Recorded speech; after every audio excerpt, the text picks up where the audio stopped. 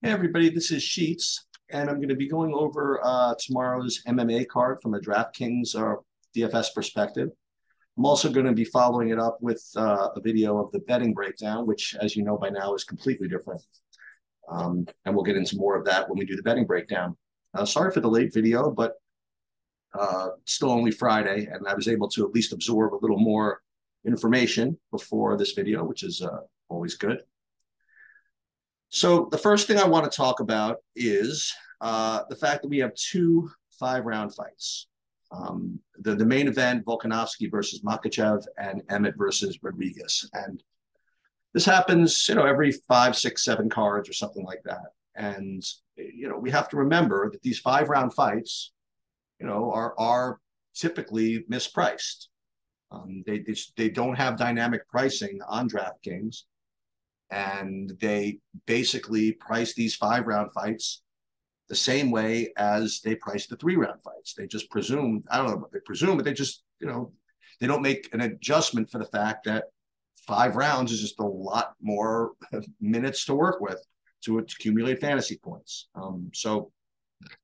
All else being equal, right, and that's an important qualifier, the 5-round fights are always better from a points perspective, from a projection perspective. Now, again, that's not the end of the story with respect to DraftKings, with respect to DFS, with respect to GPPs, because in tournaments you want to, you don't want to pick the highest owned fighters, and because the 5-round fights rate to be really, really strong, they're going to be high owned. So it's always a big decision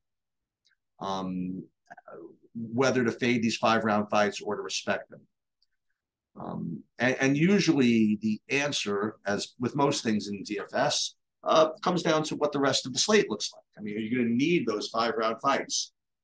Given the fact they're going to be really high owned, are you going to be able to maybe get the same amount of fantasy points, perhaps even more, not using them?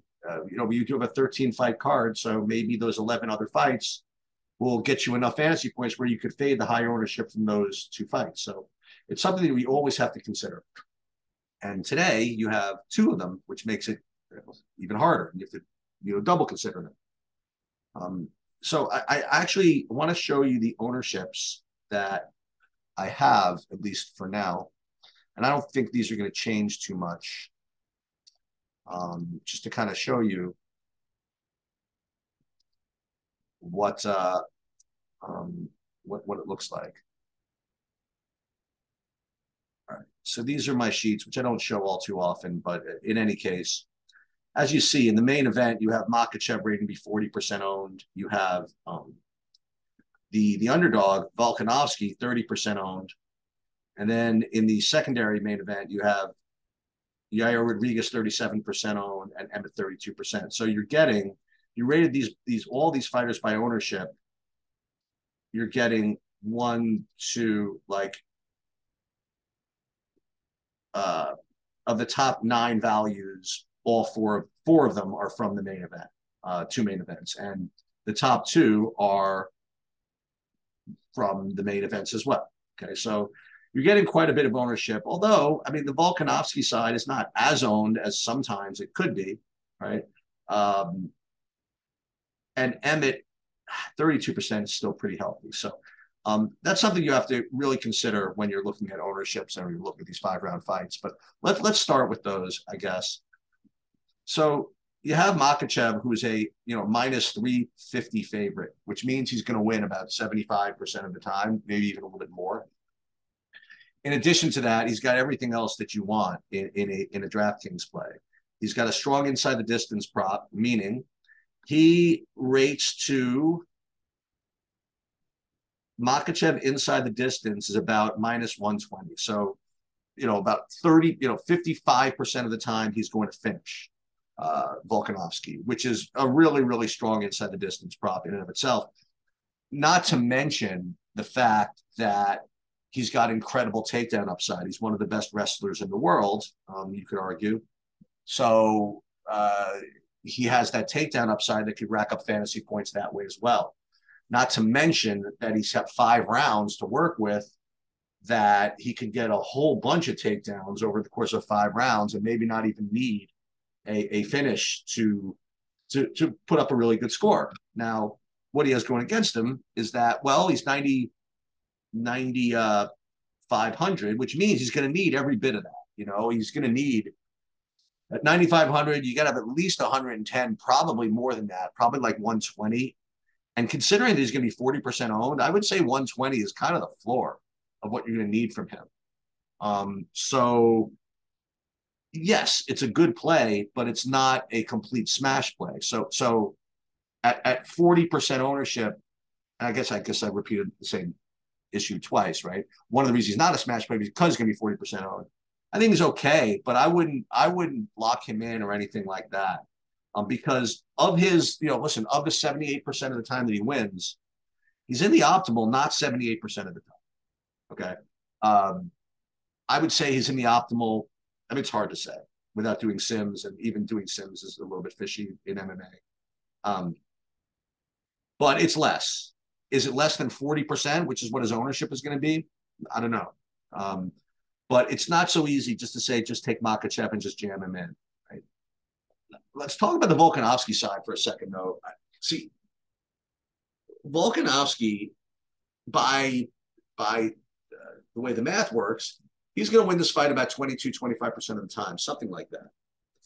But I have to say that given the styles and given everything else, I think that when he wins, it's hard to say every time, because 100% is just something you never want to say in life, but I don't see any variation where he wins and does not make the optimal at 6,700, right? Because for him to win, he's got to either, first of all, it's got to be a striking-based fight, right? Because that's where his edge lies. And so he's going to either get a knockout, right? In which case, 6,700, he's like a lock to be in the optimal. Or he wins a 5-round, volume-based technical decision where, remember, this 5 rounds is a big deal. I mean, I find it hard to believe he scores less than 85, maybe.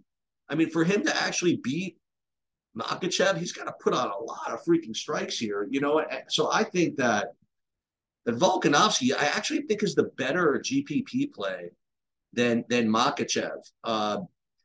Because the other thing about this is that Makhachev being the highest owned fighter on the slate, you get that extra leverage against him by playing Volkanovski. So it's a very risky play because, first of all, it's not like you're getting a big break in ownership, right? And it's not like you're going to win too often. You're going to win 20% of the time. But when that wins, I mean, you're kind of in business, okay?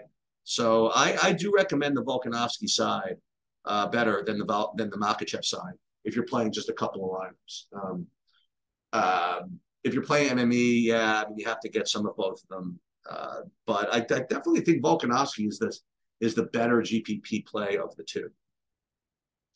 Now let's look at this other one. So Rodriguez versus Emmett. So the inside the distance prop for this one is pretty poor, I would say. Especially, well, not especially. Let's take a look at this. You have Emmett let's start with Rodriguez. Rodriguez inside the distance is +2, like basically +300. Okay. Emmett inside the distance is like +350 or so, right? So neither of them have that great of an inside the distance prop. If you play these guys, you're just kind of hoping that they score enough in these decisions to make the optimal. And I have to say that neither one is like a lot to do that. Like Rodriguez, he could put a volume, but it's more like kicking and staying at range type volume and not just like teeing off on him. So in his decisions, I think Emmett busts like a decent amount of, not Emmett, Rodriguez busts a decent amount of the time, given the fact that he's 37% owned. In single entry 3 max, I would probably not use him.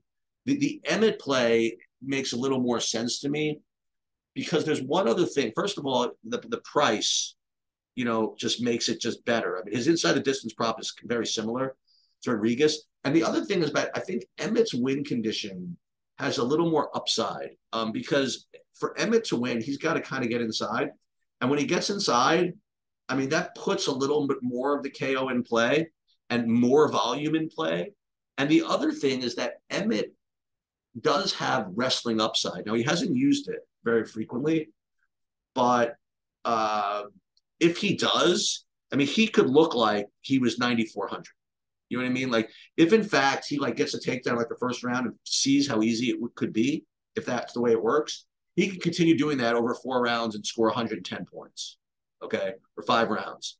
So I think that between the two of these guys, I think Emmett is the better GPP play, right? Same as the underdog in the main event. So if you're playing 3 max, 20 max, whatever it is, I would prefer the two underdogs in the 5 round fights as opposed to the favorites. All right. The next thing I want to do is I want to this is the order I want to go. I'm not going to go fight by fight. I'm going to talk about like different types of fights. So the first type of fight I want to talk about are kind of like the middling fights that have really strong inside the distance props that I think you want to probably take a shot at one of these guys just because of the numbers here. And the first one I want to look at is Manyfield against Jimmy Crute. You look at the inside the distance prop of this, you have Crute to win by inside the distance is like minus 110, which is really strong. I mean, this is what you're looking for a $9,200 fighter. And we'll get to the price in a second. He's much cheaper than that. And even Manyfield inside the distance, like plus 230. And when you look at the pricing here, you have, Crute at 8,600 at minus 110 inside the distance is just super strong. Okay.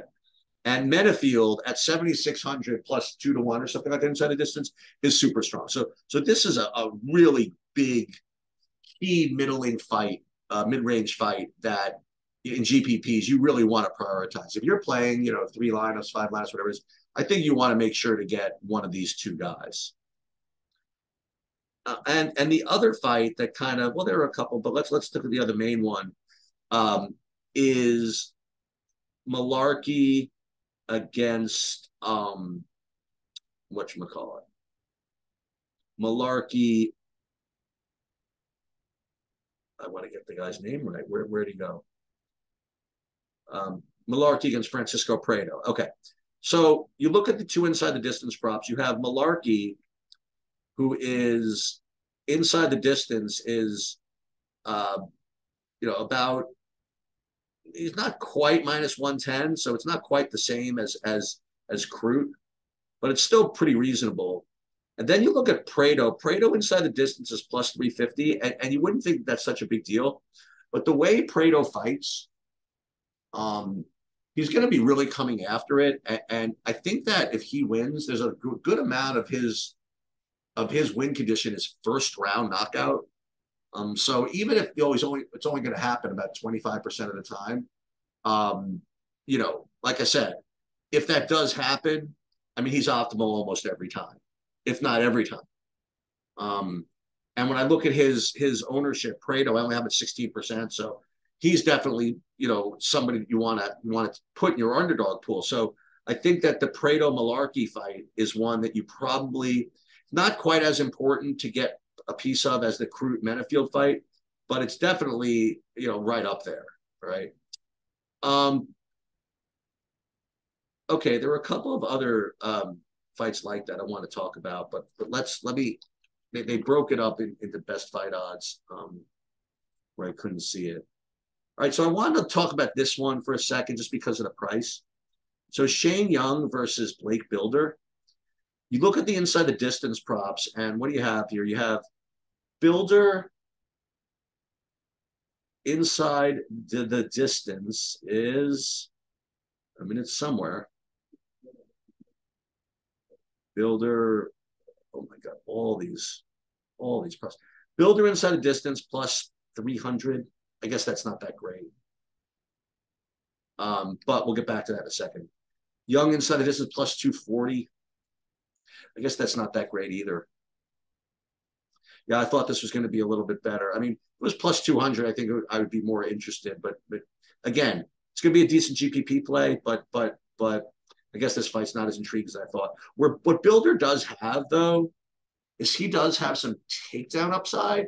I mean, he's aggressive. He puts pressure on. If he can get takedowns, the combination of his kind of mediocre inside the distance prop with the fact that he could score a decent score in a decision makes Bilder kind of a nice conservative,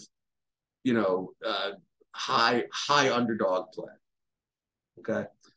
All right. Was there any other fight that I forgot that was going to be a kind of like that fight you had to have? Let's take a look at the heavyweight fight for a second. We'll take a look at Tafa versus Porter here.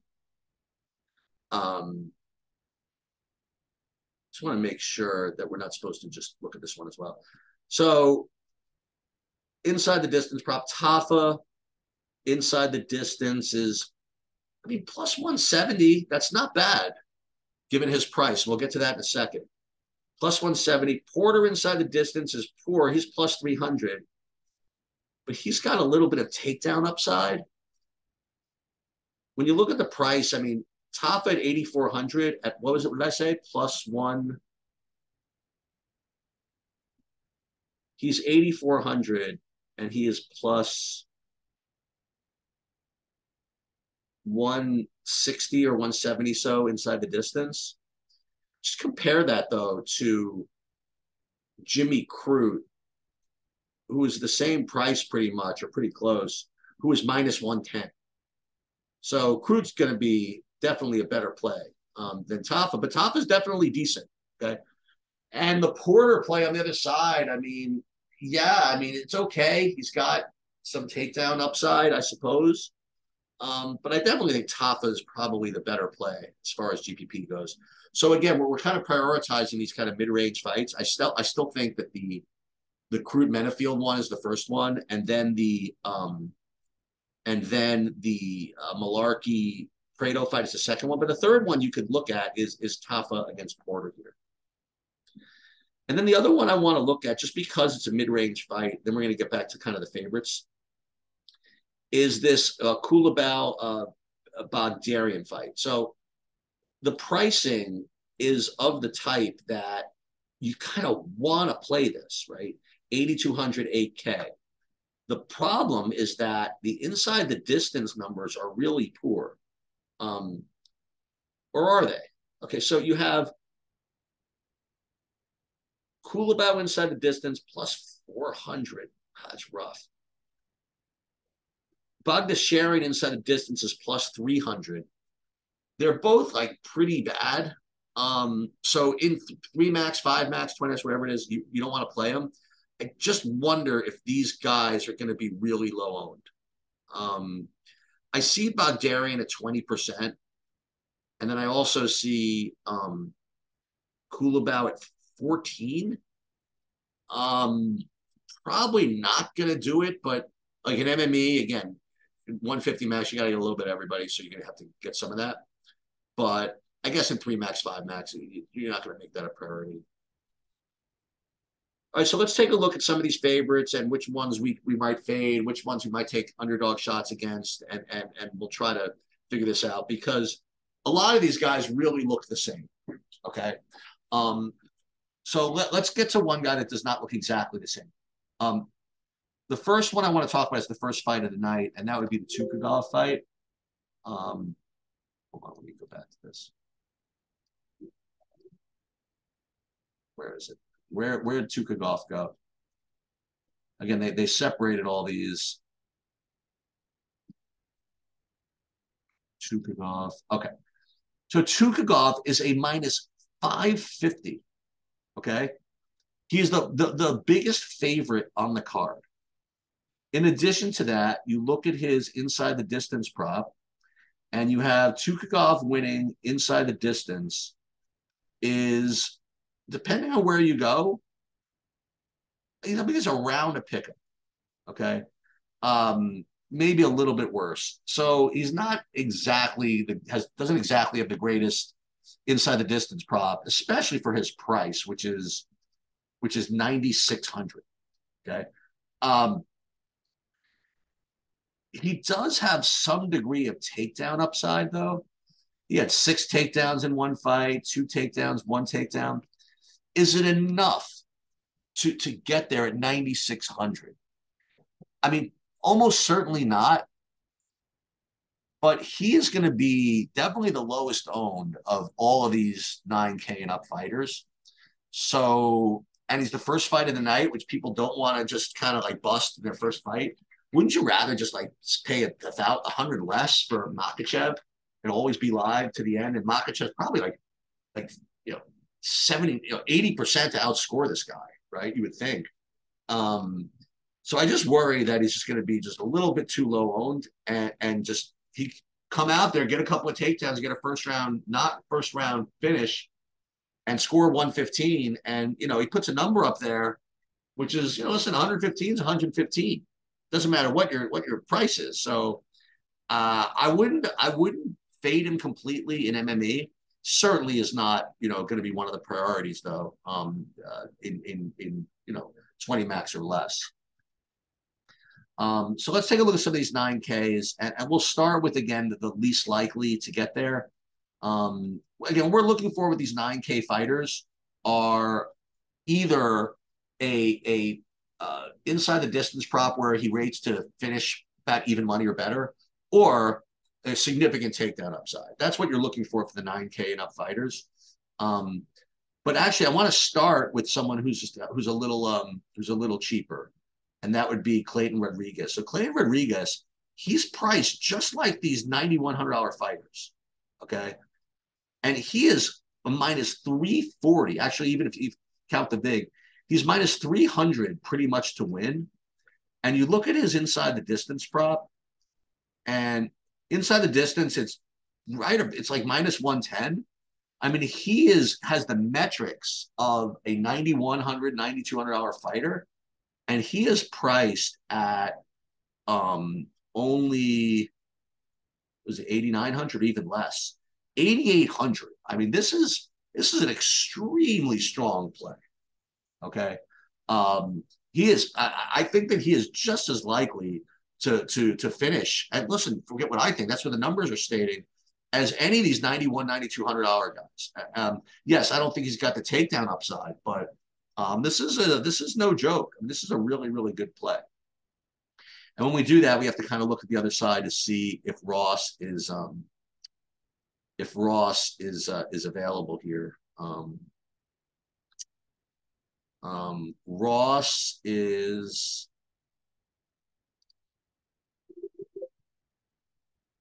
where was his price? Okay. Again, he's plus 300, so you're probably not going to play him unless he's got a really, really strong inside the distance prop, which he doesn't. I mean, he's plus like 700 or something like that, so no thanks. But I think that Rodriguez is extremely strong. Now let's look at some of these others. I guess in no particular order. Let me go back to the two to make sure I didn't forget anybody from that group. I don't know why they broke it up this way. Hang on.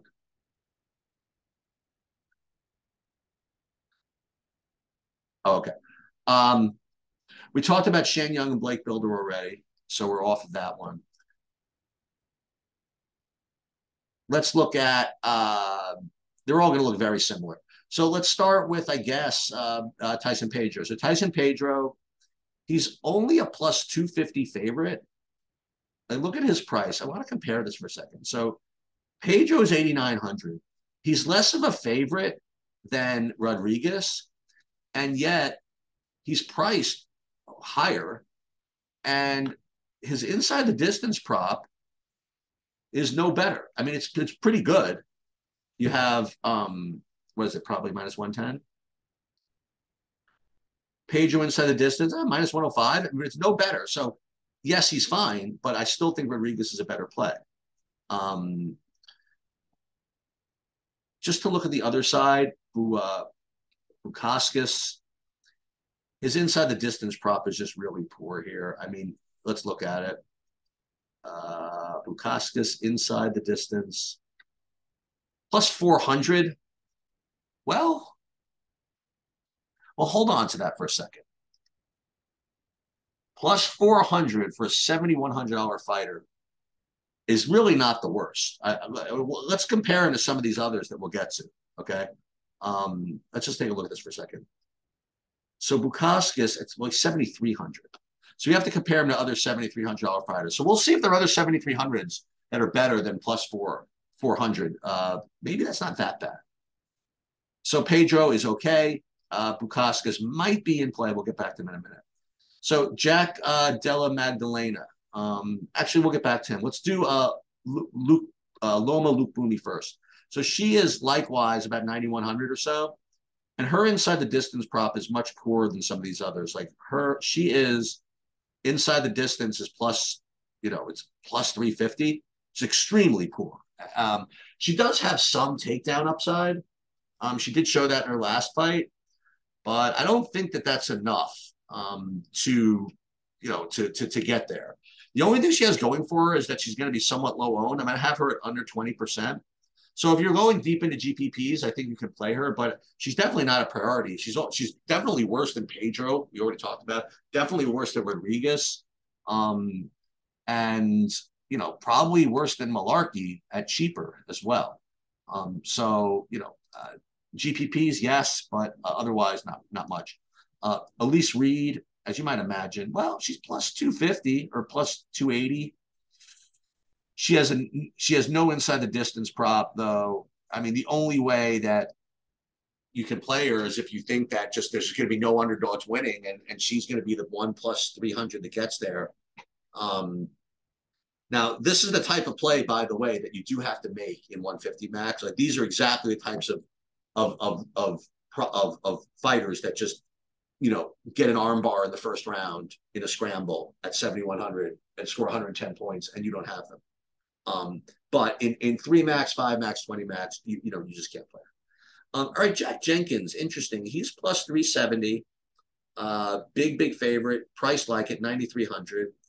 And you look at his inside the distance prop, and it's very, very strong. I mean, it's minus 120 or so, which is almost what you need, at 9,300. What you love is a little bit of takedown upside as well. And you're getting it. He did wrestle a bunch in his last fight. I've heard, though, that he could go either way with this. I mean, he also does have good boxing, and he only went to wrestling because he thought, he'd just really get there in his last fight. So you do run the risk of this guy opting for a higher striking based approach, where at 9,300 you're gonna really be relying on solely that inside the distance prop. So I think he's fine. I think he's better than Lookboonmee. I think he's better than Sukagov. But it's certainly not a lock or anything like that. I definitely prefer the Rodriguez over him, for example. And I think that Pedro is very similar to him at a much cheaper price. So just be careful on this one, but certainly in play. And then I guess the last fight that we haven't talked about is Randy Brown versus Jack Magdalena, and it's just pretty straightforward. I mean, it's plus 270, just like some of these others, and and his inside the distance prop is totally reasonable, and we'll take a look at it. He is probably minus 120. He's actually a little better than that. He's like minus 125, even with Vig, maybe minus 120. And he's going to need it because he is a full 9,300. He's 9,200, which is very reasonable for this price. He also has a couple of takedowns maybe in his resume, which is possible. As far as the underdog against him, Randy Brown, I mean, not really. I mean, you look at his inside the distance prop, it's really poor, like plus 1,000 or something like that. And I don't see any evidence that Brown is going to be going for takedowns against him either. So, you're just hoping that he just gets the win. So going back to the play that I kind of put off to the side, the Bukauskas play, I think that of all these like sub 7,400s, we didn't talk about Jenkins' opponent, by the way, real quick. Shanus, again, the only reason I would play him is if I thought there was some kind of inside the distance prop worth playing. Even if it's plus 400, maybe that's good enough. Shanus inside the distance, I mean, he's plus 700. I mean, you just can't do it. So Bukauskas is that next. I really think he is that next underdog because he's the only guy below 7,400, really, except for Volkanovski, that has like some kind of upside, really. Um, with the exception of who's the other guy I mentioned? The even Fredo 7,500. So in lineups where you're going to need 7,300, I do think Bukauskas is kind of an interesting hold your nose type play. Um, and I guess that's pretty much it. You know, what who you play of everybody I mentioned really depends on what types of contests you're in. Like if you're playing in the 555 or the single entry or stuff like that, you can really stick to the good underdogs. That being Benefield, Prado. I mean, that's very legitimate.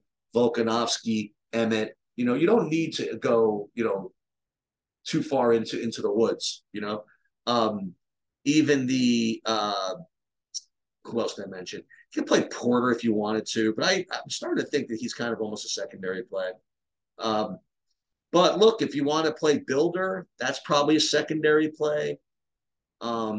If you wanted to really dip down to like these others like Randy Brown and Elise Reed and stuff like that, that's where you're really in like the tertiary, like 150 max type stuff. And as far as the favorites go, I mean, like we went over this, but I think my favorite plays, like by a decent amount, are Rodriguez, um, probably Malarkey, and at least someone from that Metafield crude fight. I think that's where you kind of start.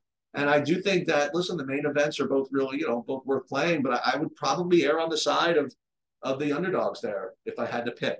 Now again, it's probably smart if you're going to play multiple lineups to get one of each. But if you have to listen, you have four guys to choose from. Those two main events. I think Rodriguez would be the guy I would throw out. I get rid of him first. Um, and that's pretty much it. Stay tuned for a betting breakdown, which we're going to take a completely different look at all this. But until then, good luck on what should be a really, really good card.